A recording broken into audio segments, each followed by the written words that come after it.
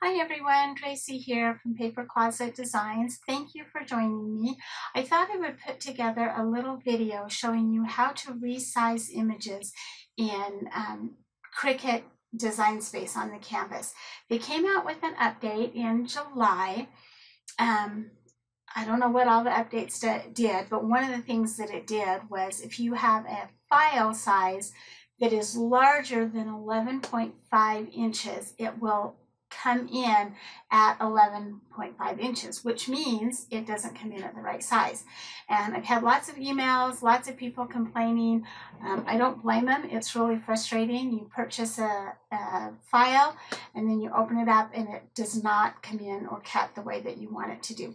So I'm going to show you with my Shutter Heart card. These are some brand new cards that I have available in my Etsy shop or at myscrapchick.com. And I'm going to show you how to resize these. Now, before we get started doing this, I just started doing this with these Shutter cards. So if you purchase files that were created before in July or before, they're not going to have this information on them. However, I am going to try and get everything updated. It may take me a few minutes to do that because I've got a lot of files. But I'm going to show you how easy it is to resize these and make them work in your Cricut. So let's go ahead and get started. Okay, so here we are in Cricut Design Space on the canvas. The first thing that we're going to do is come over here to upload. And I know that I've showed you this before, but I'm just going to do it again really briefly. We're going to come up to upload images. And then I already have my file open. This is the Paper Closet Design Heart Shutter card. And we are going to work with Design Space. These others, DXF, GSD, all of these are for other digital die cutting machines. With Cricut, you want to make sure that you're working with Design Space. We're going to double click it to open it. The PNGs are the files for the printable handwritten sentiments, and I have another video showing you how to use those. But here are the SVG files. So I have two different files. I have them with the perforation lines or with the score lines.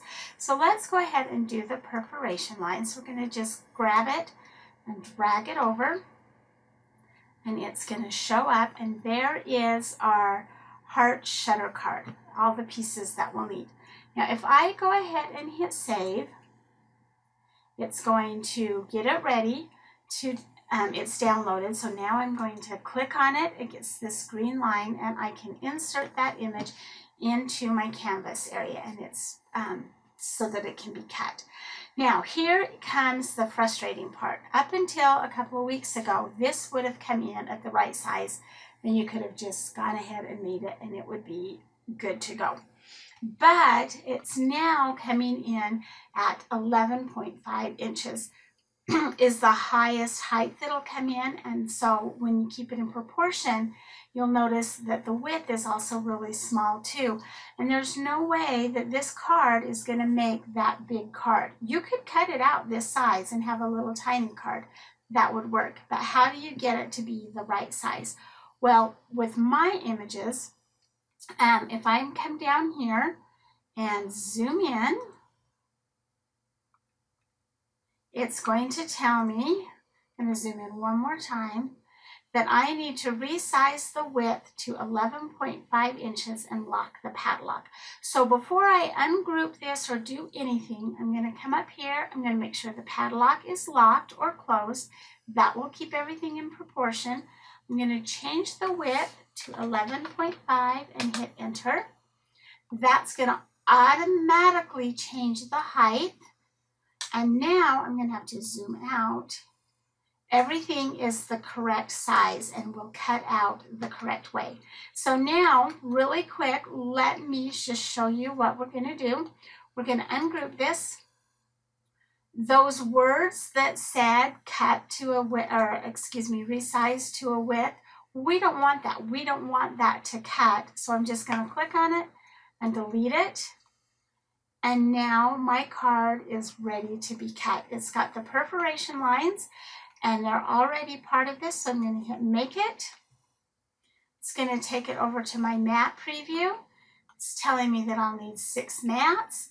My first one is my white mat. That's my sentiment, where it's going to go. Then I have 2 pink ones. Now, these cards actually get cut out of the same pink. So why are they on 2 different mats? Well, Cricut just does that sometimes. It thinks that they can't both fit on there, and sometimes they're right, sometimes they can't, but in this instance, it can. So I'm going to come down here to this mat that only has 1 piece, and I'm going to click on it, and you'll see this circle with the 3 little dots.